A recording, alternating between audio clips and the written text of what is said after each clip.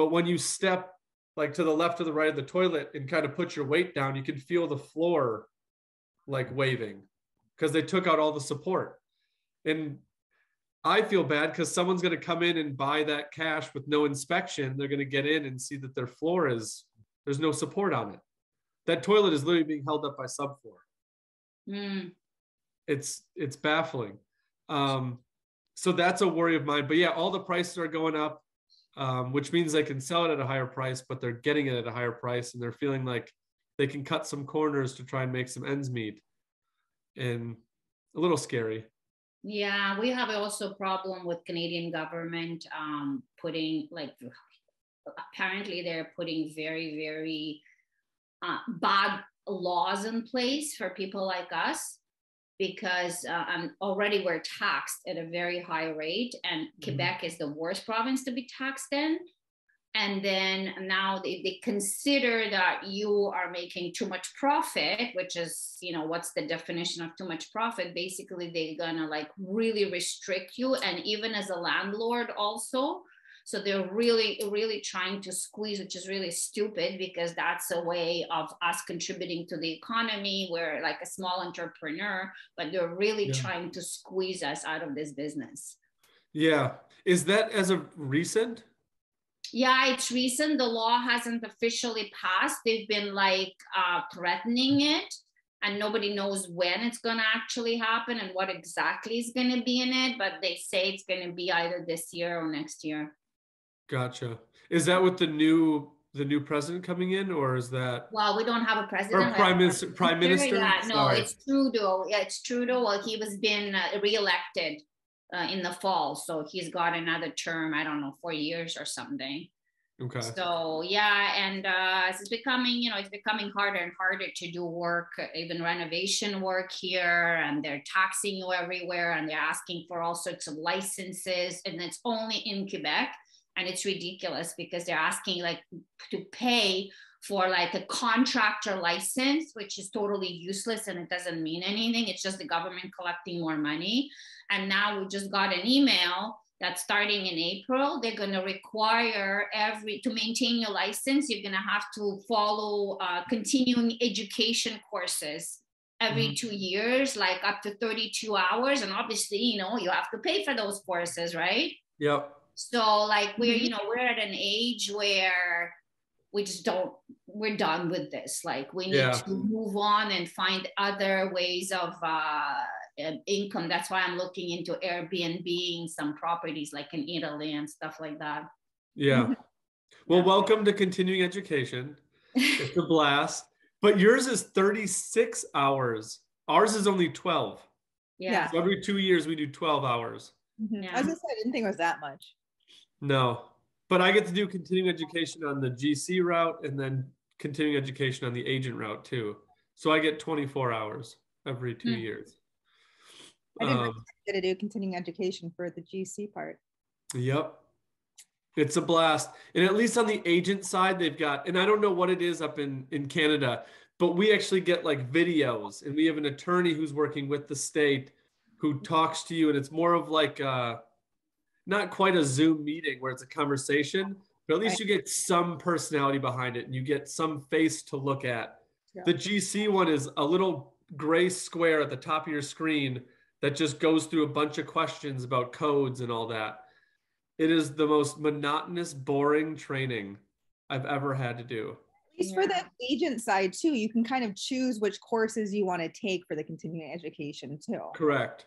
Yeah. Correct. Yeah, the GC one is here's your information. Yeah, I think they have the same thing for agents here. They have modules, like small modules. I was even thinking of doing like a course for agents, like basics of home staging, because I don't think they should be home staging, but they think they should be home staging for their clients anyway, so they still do it.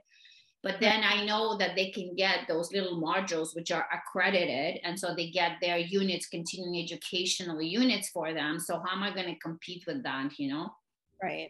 So anyway, I'm all yours. I don't want to, so you have specific questions you want to ask, but what are we talking about?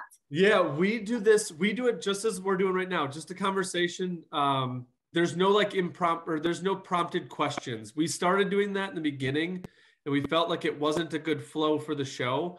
So we'll do a little intro, and then basically you'd give your background of what led you to the position you're in.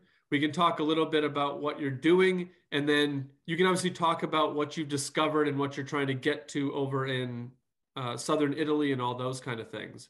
So you get to run the show. I'll just ask questions and you can answer how you want. If you ever get stuck, we edit the show so you can take your time to think of your answers and all that stuff. But otherwise, I just like to see where the conversation goes.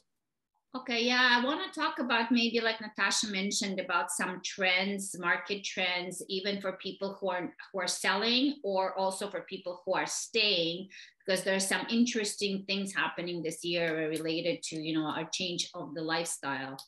That would be awesome. Yeah. That'd be very cool. And then just so I don't get your name wrong, Sveta? Okay, perfect. All right, and then we're episode 8, correct? Yes. Okay. Yes. Double checked.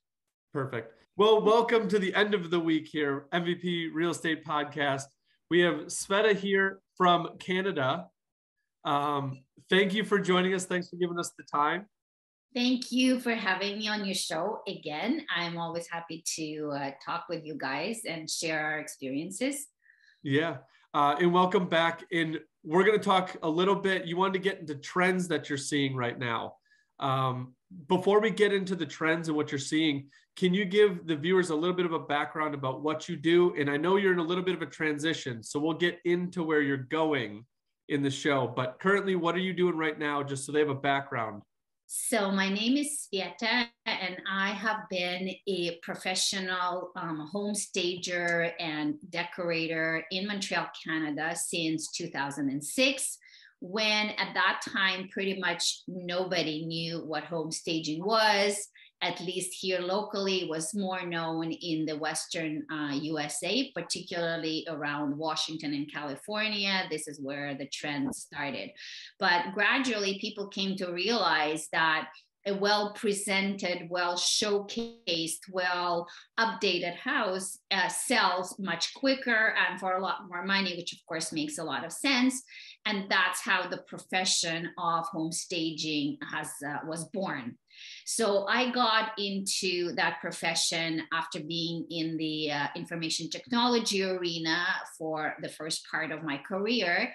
And then I really wanted to go into something more creative and something that would have direct impact on people, and I could make a difference in people's lives, even in a small way.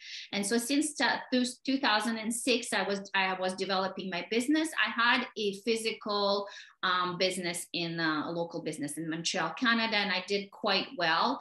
But after, I guess, 13 years or so, I realized that with the climate that we have, and it was just so much work, physical work, which people don't realize, but you have to carry furniture, you have to carry a lot of stuff up and down the stairs. And I always thought that I would be useful to a lot more people by being online and being able to share my expertise and things that I've learned and kind of customized. I've created a particular simple method of how people can update, prepare, and stage their own homes for sale. And I can help them and guide them into the best possible efficient way of doing that so that they can sell their house for top price. And that's what I've been doing. So I basically took my business online in the last 3 years or so. That's awesome. I actually just went through a showing with someone who was unaware that the house was vacant.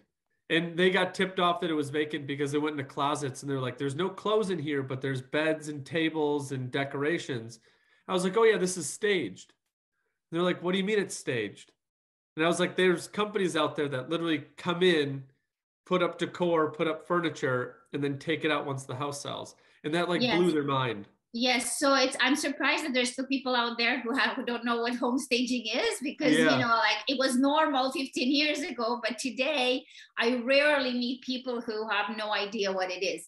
But yes, there's two different types of staging. One is the one that you're referring to where it's a vacant property, and vacant properties are not that today everything sells, but under normal market circumstances, vacant properties are more difficult to sell. But also, people, whoever comes in, psychologically, if there is nothing to look at but bare walls and ceiling and floor, obviously they're gonna notice all the flaws so much more. And also most people have no sense of proportions, and they cannot visualize what a room would look like if it had, proper furniture. And that is the reason why the sellers of vacant properties invest a couple of thousands of dollars usually, or even more, to present and showcase a house. So the goal is not to trick someone into thinking that it's actually lived in home, but the reason for doing that is to allow potential buyer to visualize themselves living in that space and seeing how that space could be utilized at its best potential. And also psychologically, people just get attracted to a room that is nicely decorated and nicely presented, instead of just staring into, 4 empty walls. And so that's the reason behind what we call the vacant staging, which is what you referred to. Now, where I specialize, because I'm online, I can advise somebody on what package they should get, like how much furniture. But obviously, if I am in Montreal and my client is in Wisconsin, I cannot physically bring the furniture over and set it up for them. So my specialty now is helping people in lived-in homes, so people who actually live in the house, or sometimes they're in a transition, so they still live in the house, but maybe they're buying another house and then they're not really sure how they're going to move and what they should leave behind. But the idea is always the same, is to present the property that you're selling in the most advantageous way. And this is where I help people to do that. Yeah. And I think you framed it correctly. It's not to like mislead the buyer who's coming in, because I know on my showings, people are always in like the living room. They're like, do you think our couch would fit in here? Do you think our bed would fit in this bedroom? Like, where would it go? So those type of things, just giving them like the path of least resistance, where the room is kind of formed to set up this way. This big of a couch can fit here. This size TV can fit up here, that kind of thing. It definitely goes a long way. That is the reason. And also, when people are buying, let's say if you go into somebody else's home because it's a lived-in home, you don't want it to look at other people's stuff. So when you go, most people are unable to visualize. So if you go into somebody's home, which is very cluttered and the closets are full of stuff and there's, all this food out on the kitchen counters and, sometimes some things floating in the toilet, or which I've seen, you obviously psychologically, you are not really attracted to that type of property and you don't necessarily see the potential. Only very few people see the potential. Most people, over 90% of people, only see what's shown to them. So what I teach home sellers is to take a little bit of time and put in a little bit of effort and a little bit of investment to turn their house into this, model home or showcase home as much as possible. And it's an absolutely proven technique that will help them generate a lot more sales, a lot more quicker, and they will get a lot more money for their house. Yeah. And obviously the whole home staging thing does demand its own industry, because that's something that it does take time. It's not the most fun process. Everybody here has moved once. No one said that they had a blast moving. Now do that like every day, moving furniture in and out. So it's a hard job. What we've started doing on the home flips and the renovations is drawing like mock-ups of the room. So we have everything proportional. We're able to put in furniture, but it's all digital, so they can kind of... Well, there's something called, you're talking about virtual staging, I suppose. I do that as well. Yeah, it's not necessarily their house. We basically build a model, a digital model, and we can put like the sized vanity that would fit there, or how big the shower would, or what the tile would look like if you put that in. Is that kind of still in the visual staging world? Well, you can do, there's something that's called virtual staging, and it's pretty much the same idea. And I provide that service. I don't think it is the ultimate service. To me, it's more of a band-aid. But there are certain circumstances where people are either unable to afford real staging or for whatever. But basically, virtual staging requires taking pictures of empty rooms, or sometimes if there is a piece or two of furniture, it can be removed for an extra cost, but you can't take a fully cluttered home and do virtual staging on that. But if you have a vacant home or semi-vacant home, you can take a photo and then we can add digital furniture and digital accessories to it. And people really like it for appeal. It shows them what a room could look like. But to me, it's not a proper full solution, because when they go into the house, they still see whatever is actually there. Yeah. And we're a little bit different because this is on the flip side or the renovation side. So if you go into a house you already own and you want to finish your basement and it's all concrete block, we get to be able to create that digitally and put in a walkthrough of what the basement would look like, because you can't throw furniture down and be like, this is what it's going to look like. And it also helps them visualize the space and what they can break their basement or addition into space-wise with like partition walls and all that. It is like a pre-Band-Aid to it all. Okay. But it's for your clients who want to do the flips? No, they could be homeowners and they own their house, but their basement was never finished because also for renovation purposes. Yes. So new builds here, the trend is like they'll do the basement, they'll upcharge you for it, but otherwise they basically just go everything first floor up and they leave the basement unfinished. Yep. So we can go in and take a floor plan and then build a digital model of what their basement would look like. It's like a designer. It's like an interior designer design plan. Yeah. Yeah. Before you can actually get to putting all the furniture in. Just give them some spatial recognition on it. It seems to help because they don't go through a lot of renovations. They don't buy a lot of homes. So to give them some sort of a visual appeal of what it could look like helps them see it. People that go through it all the time, you can see what's going to happen in a space or where you put this furniture or like the decor going on this wall. You can kind of see that as you go through it more and more. But I've realized it's harder for people that maybe they've only done one basement remodel in their whole life. So they're not really as prone to seeing, like you were saying, visualizing. So it's kind of a tool that helps. I'm still having a hard time figuring out where to put my artwork after we painted our walls. Like, I don't know how you do it every day. Well, I think it's, like I said, some people have this innate ability, and it's really a minority of people. And I never thought I had that ability, to be honest, until I hit like my 40s. And then all of a sudden, and I was never really even interested in decorating and remodeling. But then there's a couple of things that happen in my life. One is when I decided to go into home staging, and I kind of learned over time, but I also realized that I somehow do have this innate eye where I can look at a space and I kind of see it in my mind's eye what it should look like, and I can't explain it more than that.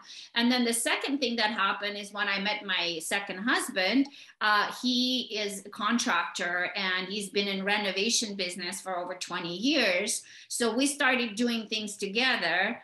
And of course, from experience, obviously we started with one first flip, and then every time we do flip a property and we have to do the whole redesign of the space, and we do it together, and we fight a lot, of course. I usually win, but he's responsible more for the all the technical sides, like you were saying, is, about making sure that everything is done up to the construction code and that everything is done properly, whether I am more responsible for the look and the design and ideas. But we discuss everything together. We're actually in the middle of a flip, and this one is an interesting story, because because of the market being so crazy, as we were talking about, and houses going so fast, and literally with like multiple offers, right? In within 24 hours, I actually bought a house while my husband was away in Israel. And it was the first time I've ever done that. No inspection, nothing. I just walked into the house with an agent who was not, much help, to be honest. And I don't know what I was looking at, and I bid on it, and we won. So that was kind of a worrisome situation, but everything so far, everything is turning like we don't seem to be having any major issues. The house is small, so it's about 850 square foot ranch. You call it ranch, we call it bungalow, the same thing, but Yeah. we're doubling up the space because the basement was unfinished.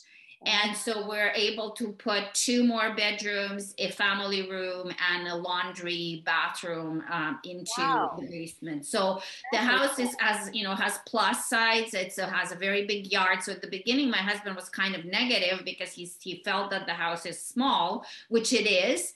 But with the prices that are so crazy and the inventory is being so low, we're really hoping that it's going to work out. But it's a full rehab. Like, we had to change the total layout of the house. It's a big job. Hopefully it will be done by May, and then we'll see, right? Yeah. Well, that's exciting.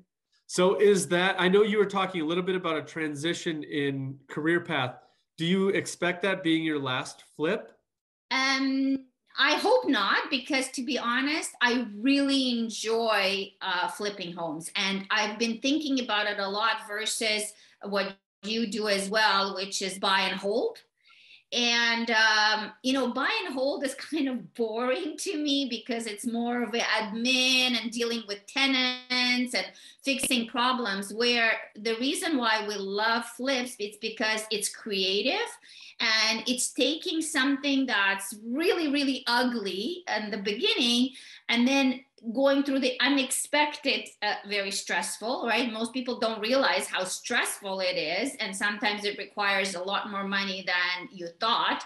Mm-hmm. But at the end, when you actually see the result, honestly, we're really proud of what we accomplished, and we don't cut corners. We do everything the way we would do it for our own house. So we usually never have problems at the inspection, and I just like seeing the end result, because that's my creation, my art is in that. But so that will depend, on the market. So of course, as you know, right now the market is very difficult, but I do enjoy flips, and I think it's something that is really of value to us, but also of value to other people. But at the same time, in terms of my business, I realize that now I have enough experience. I think we've done about 12 or 13 flips. So at this point, I have enough experience to advise other people, for the first time investors, the first time flippers. So my pivoting is a little bit towards being more of a real estate coach for people. So I can help them from the decorating perspective or home staging perspective, but also updating their homes if they want to sell, and not just fluffing it up and, painting a room and putting a couple of pieces of artwork, but the actual updating on what's important, which will increase the resale value for them to generate them even more money. And if somebody is a first-time investor and they're worried about how the process should go, I'm working on that right now, is kind of taking my personal experience and distilling it, crystallizing it into some kind of coaching and a training program for first-time investors. That would be fun. And I know that's needed because there's a lot of investors out there I guess new investors that don't know what they don't know. So Exactly. To have a coach there to help them with all the things that come up and pop up randomly as you go through construction and then resale. I know that there's people out there that can use that service. So that's awesome that you're transitioning into that. Yeah. And you were talking a little bit about some trends that you were seeing. Are you seeing that because of this transition? The more what you No, on it, not. I or actually researched it for my my Facebook community. I have a pretty large Facebook community, and at the end of each year, I take the time to look at decorating trends for the year to come, and it's a very interesting thing because everybody says something different most of the time, yeah, but I try to find commonalities. And there's this particular year in 2022, there is some very interesting commonalities that came out, which make a lot of sense. And it makes a lot of sense because of the lifestyle that people transitioned to in the last 2 years because of the pandemic and the way everybody feels during that time of people staying at home and kind of cocooning and not so much travel, and hopefully it will change very soon. So the trends that came out for 2022 is a green color, which is very surprising, and we haven't seen that in a long time. Different shades of green, but why green? Because it's peaceful and it's nature related. yeah. So that kind of makes sense because people were depressed and kind of staying indoors and not socializing so much. So they're bringing a little bit of nature into the inside. And that continues with decorating trends, for example, that involve a lot of plants and wood. Anything that's natural wood, anything that has to do with nature, actually. So what we're seeing in terms of materials also is natural wood, rattan, oak, and combination with live plants. Now, there's some crazy plant people, right? Sometimes I come into a house and literally you can't see their windows because they have so many plants. I'm not myself a green thumb, but I am seeing that because it also has therapeutic effect having plants. So in this year, it's a big decorating and interior design trend, incorporating plants into the look of the house. So those are like the major things that we're seeing. And, we're seeing less of cold colors like, gray, and we're going more towards warmer shades. And again, everything goes around in circles, right? Any kind of fashion or trends goes around in circles. So, like when beiges were in style, then beige went out of style and we went towards gray. So now beige is coming back into style. So we're seeing more of earthy, natural, warmer colors again, all for the same reason, to make people feel good in their home. I have a question. I heard that the open floor plan trend was starting to phase out and they're becoming more like individual spaces because everybody has been home so much. Are you seeing that as well? Well, it's, I think it's very individual taste. Mm-hmm. And it has always been. Like, I have a friend who does not like open floor plans because she doesn't like the kitchen being open to the rest of the space because she feels that, the smells and everything else, she doesn't like that. But yes, I've seen that as a trend, the main reason is exactly what you just said. Mm-hmm.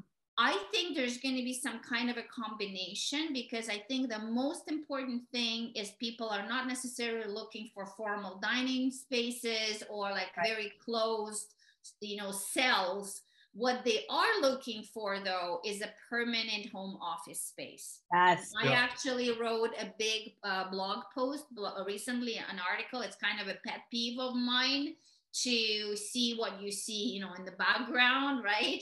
Yes. And because I see sometimes people are doing Zoom calls literally from their bed, or you see like a pile of laundry and kids' toys and unmade bed behind them, and they're trying to look professional. And to me, like, it's just distracting and totally unprofessional. So it's a little bit of a pet peeve of mine. And I have an article that I wrote about it and how to make your background look professional in a simple way. But people are definitely needing, whether it's, if they're lucky enough like me, where I have a separate room in my house right now, which I can dedicate to my office.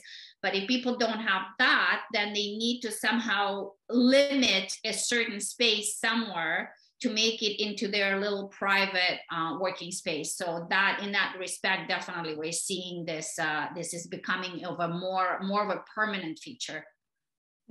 For sure. I wish we had space in our house. So you were talking about your little house. Mine's even smaller. It's 740 square feet. So little bitty.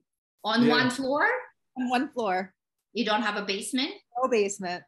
And how many people live there? Two adults and one child. Half and then two massive dogs. And then two don't forget the dogs. Yeah. Well, you know, for like office space, there's some clever ways of doing it. Like, so I've seen people, for example, under the stairs or even in a closet, like literally. My office is technically in my closet. I was just so tired of being like in the little closet today, but I have like a little curtain in the background and all this stuff. Yeah. Sometimes you have to get creative for sure. Yeah. So I also like Airbnb. I also have some experience with that, and I'm also building more on that experience because I think that trend is not going away. No, it is. And I think it's an interesting way of bringing some revenue in. So Natasha, when we were talking, and she said she has a long-term tenant, and I'm curious, to know your experience. Like, what do you think of short-term rentals versus long-term rentals? Well, it's really funny you asked that. My husband and I, we were just discussing this the other day because we were looking at getting a second property out in Oregon. And we were saying, well, we wanted this property to be closer to the beach. And we're like, well, it would be really nice if we could use the property for us too and have it as an Airbnb. And so we were sitting on that discussion for a while. And then I'm a member of a lot of like Airbnb owner groups on Facebook. And some of the stories you hear from them are just so like detrimental. I'm just like, I don't know.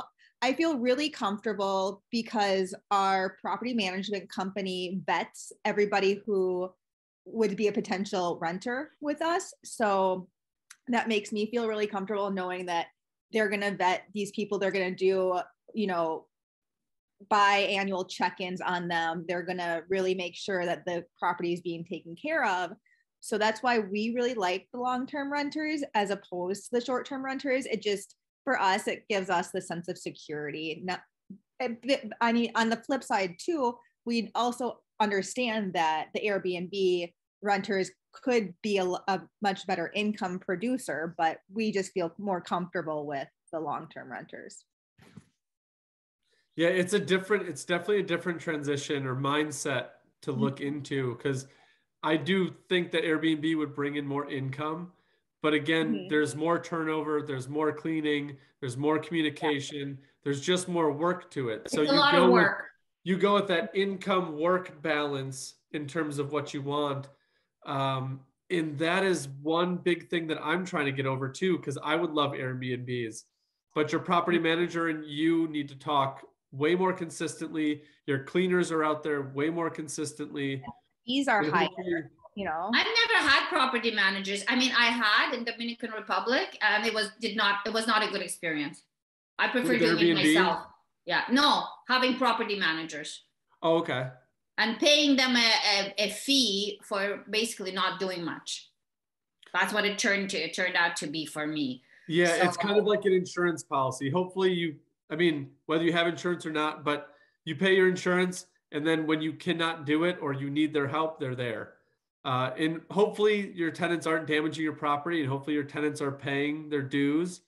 It's kind of the beast of investing out of state or out of your area. Yeah, because also Airbnb, there's an additional expense. Obviously, you have to furnish the property. Right. Yes. So you have to at the front end, you have to be able to invest maybe $5,000 or $10,000, and you have to fully equip it. So up to the last towel and last coffee day. So that's the thing. So once you do that, though, like in Montreal, we have a problem with Airbnbs because they don't want them anymore. So it's impossible to get licenses.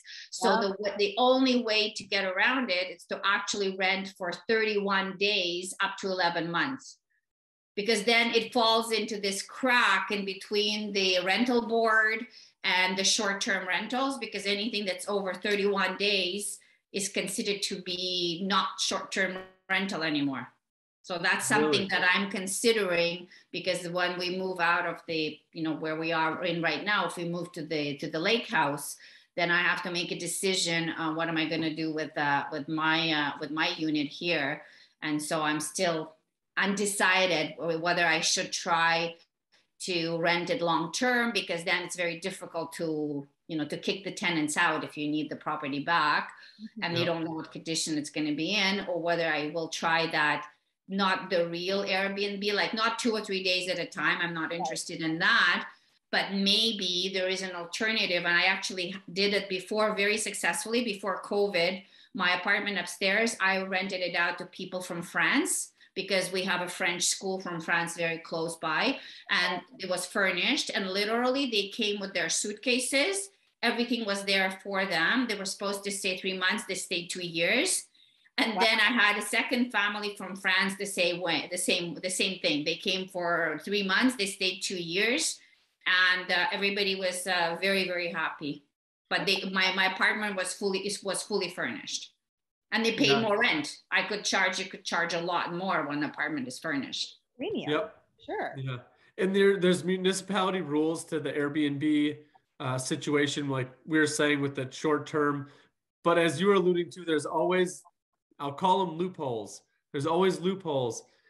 Some municipalities don't do short term, like where me and Natasha live, they will not accept Airbnbs. They don't want them. But there are Airbnbs in our area, and the few that have them, they're doing it for traveling nurses. So they'll sign a contract with the agency that schedules the nurses, and that is scheduled for months at a time. Now, what nurse is in there by a need basis, that all flips.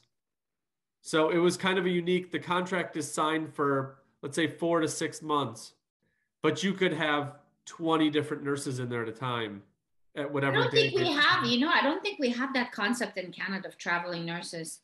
Oh, really? I don't think it exists yet. I've never heard of this. Traveling PAs. Yeah, it's for clinics and all that stuff. Maybe I'll look at that, or yeah, maybe I'll look at that. You too, Natasha. Yeah, you should investigate that. Yeah, because you can charge more, and that's awesome. Yep. Yeah, it was pretty interesting. I was doing that when I was researching buying my first property out of state. And obviously, I would only need it for maybe 4 weekends out of the year. But I went down the route of like, okay, if I buy this, what is the easiest path for Airbnb? Because I'm not interested in fielding a lot of phone calls. I'm not interested in getting a call at 2 a.m. because something breaks out of state. So I would need to get a property manager, but what would be the easiest path? And that traveling nurse, I think it came up in another podcast I was listening to, the concept of renting out to the company, and then the company would pretty much tell you who's living there. That makes a lot of sense. Yeah. And if you can get in with bigger, if you buy in, let's say, a city that has a big manufacturing plant, you might be able to, if they've got transient workers who go from plant to plant, like that's another avenue to go into. Yeah. But that's all infrastructure within your city that you're looking at. So you can get creative with it. You just have to do some digging on it, but it's possible. Good ideas. Excellent ideas. It's possible. So you were alluding a little bit before we started recording about some changes to the laws up in Canada that is now kind of restricting house flippers or rehabbers. Yeah, I don't know much about it yet, but I've seen some articles, and it's been going around in Facebook groups that I'm in for real estate investment. And basically, they are talking about our federal government in Canada imposing even more restrictions and even more taxes on people who are making their living from real estate, even being a landlord or being resell properties. The idea is that the government somehow is going to judge whether you're making too much profit, and they want to restrict the people's activities because in that area, because they feel that it squeezes the lower income population out of decent living. So they just feel that a lot of people are speculating and making unreasonable profits. So it's becoming more and more difficult to operate in that arena for sure. That's a sticky situation. I It hope is. it works out good for you guys up there. I know Or that there I'll was be buying out of state. That's what we're looking at, right? That's our next move, is to look out of state or out of the country. yeah, because I was gonna say this is federal. This isn't Providence. No, State, apparently it's correct? going to affect all of Canada. And I made sure to call him Providence. I made the error of saying president before, Prime Minister Providence. Getting a little better there. Yeah, it's sticky when you start talking about income and too much income, because that's completely relative in It's terms completely of, relative and it's completely anti-capitalist, right? yep, The capitalist society runs on entrepreneurs and people doing, and it's not like, people like us, we work very hard, as you know, right? It's not free money. yeah, And as I always explain to people, sometimes, as we were saying, people who flip properties, just the word even flipping, it's considered to be negative term. And yeah, people somehow look at you and they think that you are doing bad things, or that you're not being honest, or that you're making too much money. And I've literally heard that comment several times coming from, even friends or acquaintances, kind of saying, oh, yeah, we know you make so much money. But what they don't realize is that during that time, first of all, it's not cash, right? It's the money that we're using. And obviously, we're paying a lot of interest on it, and we're paying a lot of fees that people don't even think about, but they're holding fees, yep, and there are all sorts of other fees, that taxes and everything that has to be accounted for. And not only that, but during the time that we work on that property, let's say it takes us 4 months or 6 months, because usually we do pretty big rehabs when we do them, we have no income. yep, So we live off our credit line. So whatever profit we make, first of all, it ends up being taxed, like it's 40%. And then you have to pay, $25,000 or $30,000 to a real estate agent. And then whatever is left, it's basically the money that we didn't make for the last 6 months that we were working on the property. So yep, at the end of the day, like you said, making a profit, what's reasonable, what's unreasonable, people don't realize that in most cases, doing something like that, it's a job, and it's a hard job, yeah, and it's an honest job. yeah. Mhm. And that's the part that, like, they always say the same thing about how you make a lot of money, and we're probably out on a beach somewhere and we don't work that hard. Like, my nights and weekends are pretty booked up. Like, I Yeah. don't go on vacations, I don't spend frivolously. Pretty much all of my money is going back into it to make that the end game where I can retire eventually. Yeah. Um, yeah, it just gets super. What I wish they would do, because we do follow the same guidelines. We get inspected by the same inspectors. We pay property taxes. We follow all the rules that they follow. I don't think we can be penalized on the profit. But what I wish they would do, and we were speaking about this before, where flippers get the bad name is where they cut corners, and they don't do it as if that was their own property. Where if I walk in, and we're doing a rehab right now where we weren't supposed to touch the bathroom, but as we were running into the wall going into the bathroom, we were seeing water damage. Oh So I no. called the owner of the property. I was like, hey, you might have a big problem in your bathroom. I really think we should pull this wall apart. And when we pulled the wall apart, we saw the roof trusses were rotten through. The headers over the windows were coming out basically like ash. And those are big, substantial headers. And you could basically grab it and crumble it in your hand with how much water was seeping down. So that wasn't in our scope of work. I fear that there's other contractors would be like, well, that wasn't in our bid. We're not going to touch it. But I look at it like, if we do this and you put all the money into the rooms around where your area is, and then your house falls down, like, that's not going to help you either. Right. So now we're tapping into insurance because this is like a bigger claim of theirs that they're gonna have to do.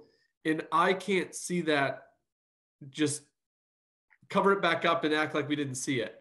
Like that doesn't register in my brain. So I do wish that they would come down and make flippers a little bit more accountable for what they're doing and the work that they're putting into it. Taking out supporting structures and trying to. Yeah, here we have, whenever somebody buys, they obviously, bring inspector in. But again, as you know, inspector can only see what they can see, right? They don't necessarily see everything that's inside the walls. So, yep, that's the tough That's why, the way we do work, first of all, we're just not, as people, we're incapable of cutting corners and doing something bad. And second, we just want to be clean. When we sell something, we want to know ourselves that we've done everything right and that they're not going to come back and sue us in the 6 months or a year for something, because we really don't need that stress in our life. We want to sleep well. Got enough stress. Yeah, we want to sleep well at night and we want to go on vacation and enjoy our time. So when we do a job, we focus on it and we put our 100% into it. And then when we sell it, honestly, we had one instance where we had to redo the roof, and we did it, because it was something, we did the roof, but the materials that we used was the first time we used that type of materials, which we'll never use again. And it just, after a year or two, it just started coming apart, and the owners called us and we went back, and it cost us like an extra $4,000, but we had to redo the whole roof, and we did it. Yeah. Yep. One of the things that you're the last one that touched it, it's kind of have to be fixed. So you bite the bullet on it. But I'm sure that they made, what were you going to say? Funny. I got a phone call from the Oconomowoc City wastewater department yesterday, because apparently some plumber on our street left a tool in the pipes out, like in the street. So they're trying to figure out whose house it was at. And I was like, no plumber really came out here. They just scoped, but they didn't actually do any plumbing. So it'll be interesting to find out whose plumber it was. Yeah. Interesting.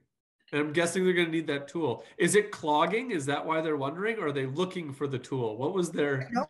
No, I think it's clogging or something. Oh, that's because they wanted to find out who hired the plumber, because the tool is still in there. So wow, that's about plumber. Yeah. Right. Interesting. Yeah. So we only have a few minutes left, but I wanted to touch on what you're getting into. You were talking about, I would still say international, but you're in Canada anyways, but more international.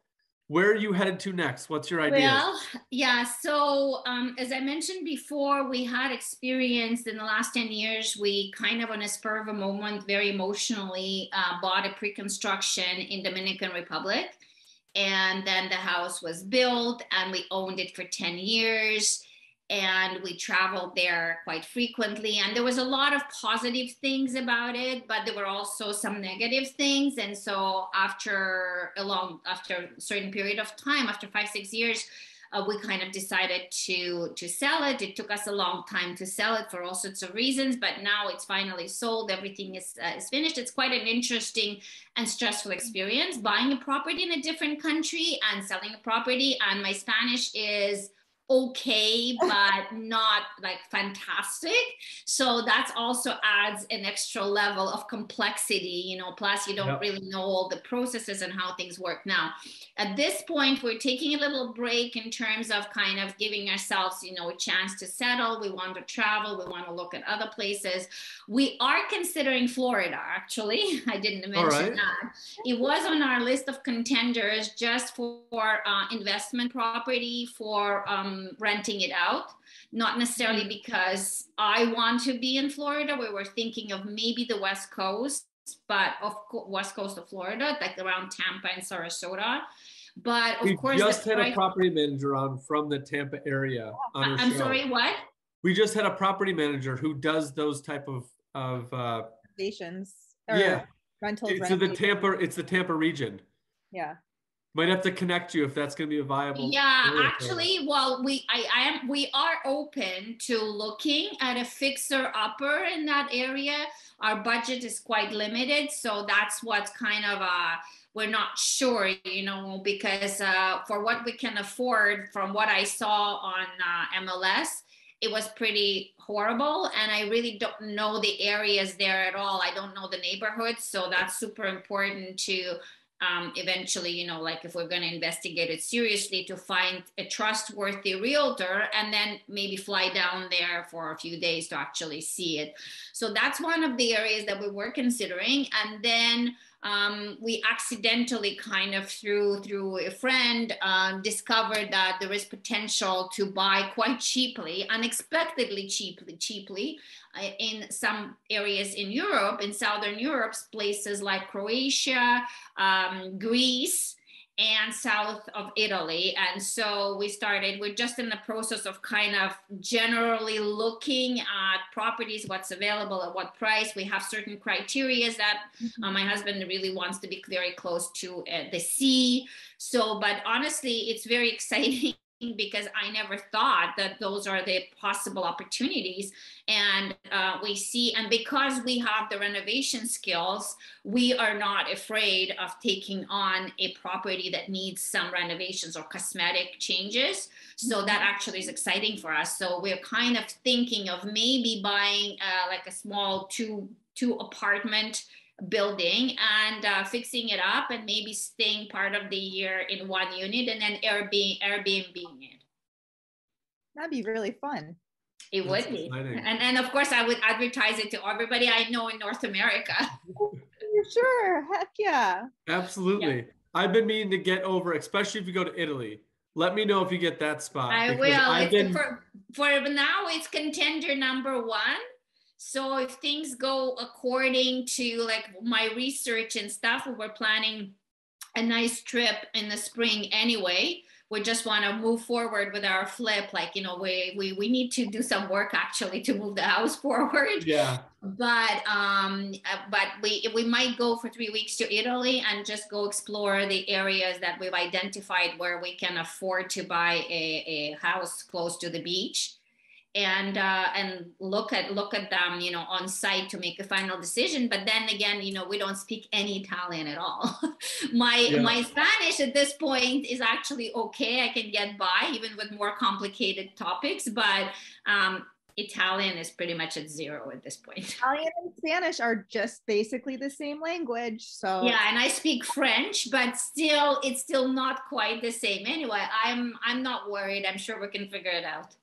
So you've got 3 languages. 4. I speak 4. Russian. My first language is Russian.